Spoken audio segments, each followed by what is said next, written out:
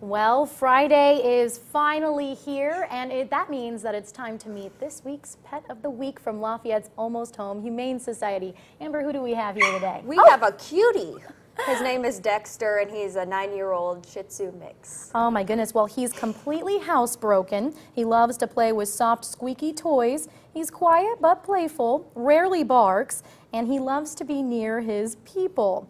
He may need surgery in the future to help keep his pain in his knee under control, but right now he seems to be doing fine, huh? And he's adorable. He is adorable, and if you want to meet Dexter, Almost Home is open until 6 o'clock. That's our report for today. News 18 is back here at 5 with the latest from where you live. Until then, have a great afternoon.